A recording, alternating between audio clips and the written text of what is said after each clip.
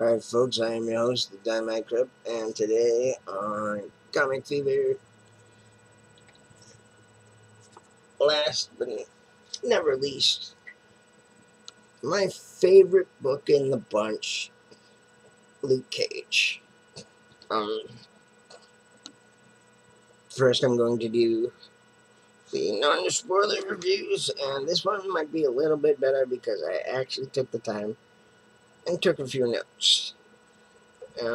Non-spoiler review first, as we always do, and here we go. So, writer was David F. Walker. Artist was Nelson Blake II. Color art was Marcio Menez. And letterer was VC's Joe Sabino. Cover art was Raza. Uh, the story was good. It was very gripping. It was good from beginning to end. The art was amazing. Uh, the front cover alone is spectacular. I mean, I think, I think I kind of agree with the guy. Comic covers, or I like covers, or whatever his name is, YouTube fellow out there. I agree with him because sometimes the covers are just spectacular. Uh, Especially when the covers are like this. I mean, just like bam, right through the wall. The art itself, it had good texture lines. I think it had good composition between light and dark, and it really showed shadows very well. Um, and overall, the artwork was amazing. Uh, and I think, I think that's what I'm gonna give this one. It is literally my favorite, so I'm just gonna go ahead and give it an amazing. Because that's what it is. It's amazing. Anyway, that is my non-spoiler review. I'm going to say, as I say at the end of all my videos, I'm going to say this now. For all of you who are going to leave, I'll see you on the other side. Now, if you stayed beyond this point, okay, first up we meet, the lead character, Cage. And he's been called in to this restaurant, pool hall, whatever you want to call it. I think it's more pool hall. And he's walking through, and in these little boxes he's saying different things about how he's the one that everybody goes to when there's really nobody else around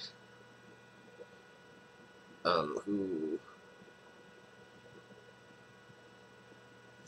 nobody they trust, or nobody who, whether he comes for the jobs that everybody might deem too small, or just don't want to handle, and he's called in to do the job. Well, so his first job in this book is he's called in, and he goes to this place, and he knows everybody there, so he's throwing out these little clips about how don't mess up my place too bad, and he's like, well, I'll try not to, but I'm not gonna make any promises. And that's kind of what he does. And he's talking to himself still sometimes. As he's going through and thought bubbles or thought boxes, I guess they're called now. And he's saying stuff like how everybody keeps telling him he needs to invest in uh, bulletproof vests, but he thinks that it is sort of funnier, for lack of a better word, or it's more scary to just walk right in and have to have essentially bulletproof skin. He'd rather invest in the shirts because his skin is already bulletproof. So he'd rather just invest in buy shirts in bulk and invest in that than to buy uh, than to buy uh,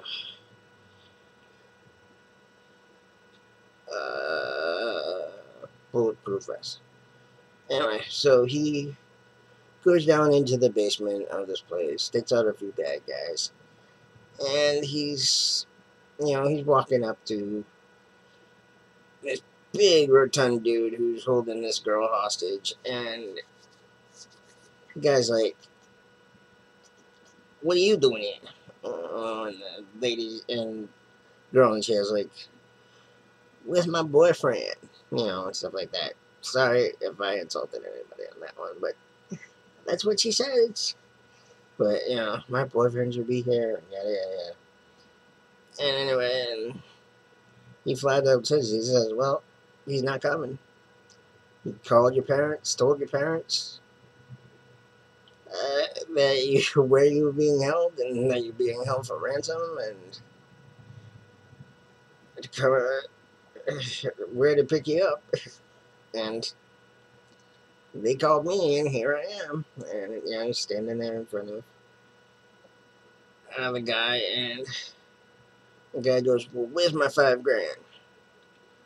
And Cage just looks at him and goes, "Okay, you kidnapped, wrote out a ransom, and you're holding hostage a girl for $5,000." And he's like, "Hell, if I knew it was $5,000, I would have I'd just give you the money myself. I know a guy." And he goes, "For real?" And Cage does this thing. He walks up to him and goes, "No," and he flicks him. And it's funny because he flicks him, and it literally, a guy has no time to react. He still has the gun in his hand, but he has no time to react, and he's like literally thrown across the room. Well, anyway, um, gets the girl back to her parents, and while he's saying his goodbyes to these people, he gets a phone call that his doctor that he got a phone call that he needs to go to New Orleans because someone has passed away. So he goes to the funeral, and while he's there, it was revealed that the person that has died, it was his doctor, Dr. Burstein. I wrote Bernstein, but it was like Burstein or something like that. And anyway, so this Dr. Burstein died, and it is said that he died of a suicide. Well, the uh, the funeral plays out, and he's half listening to the priest, half thinking about Burstein and how they first met, and how Burstein is the reason because the reason why Cage got the skin that he has is because when, or the toughness in his skin that he has is because um, Burstein gave him a derivative of the super soldier serum, so it made his skin extra. It made his skin stronger, more almost iron-like.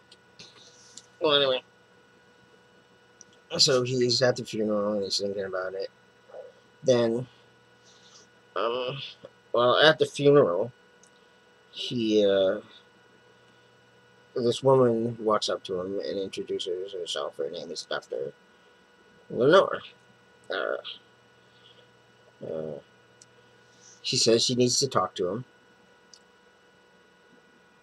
and that she has a couple people that need to talk to him as well. So they go for a little ride, and she ends up taking him to the Morgan estate, where he is introduced to a Caleb and Cyril Morgan. And while he's there, Cyril, the dad, explains to Cage that Morgan was born with a degenerative disease called atrophic ribonucleitis. Uh, and that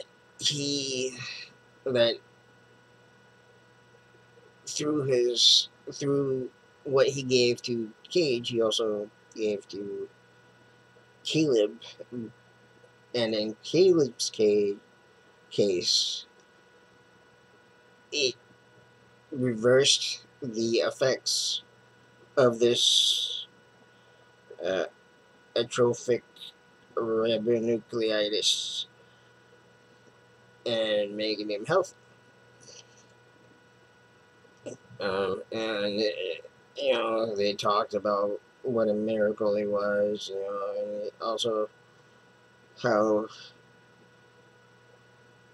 the dad felt that that Cage was a great specimen and that his son was a great experiment, and he's using all these words to explain them.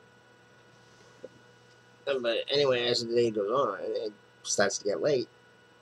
So Cage says, "Well, it's starting to get late, so why don't we take off?" Well, they take off, and um, more pieces of the puzzle come into play, and it turns out that there's actually information that was left out. Um, that because of the serum that Caleb was given, he was experiencing what's known as the bursting process. Basically, just meaning that neuroreceptors in the brain were being blocked, and these were causing violent outbursts. Um, anyway, and this also happened to another individual, but this individual was considered a failed experiment, and it really doesn't touch on like what happened to him, where he went or anything. He just all they know is he went nuts, and that he must have been put away. But next thing you know, as they're driving, all of a sudden, it also comes to light that uh, the suicide of Dr. Bernstein looked kind of suspicious because a lot of his research papers were missing. And not only that, but the suicide itself looked less like a suicide and more like somebody had killed him. Uh, that's when they're both run off the road, and all of a sudden, uh, these three men jump out of this van. They the uh, kidnap Dr. Lenore, and one ends up getting into a fight with Cage. And the last scene that we're left with in the book is Cage is knocked out by this fighter who they're all wearing these masks, so we can't tell who's fighting. And he gets knocked out. So they all leave, and then out of nowhere comes somebody and he picks him up. He goes, "Hey, little brother, nice to see you again." And lo and behold, it's Tanner. Hopefully, we get to find out a little bit more on who Tanner is in the next couple issues. But anyway, that was Luke Cage #1, and I will see you on the other side.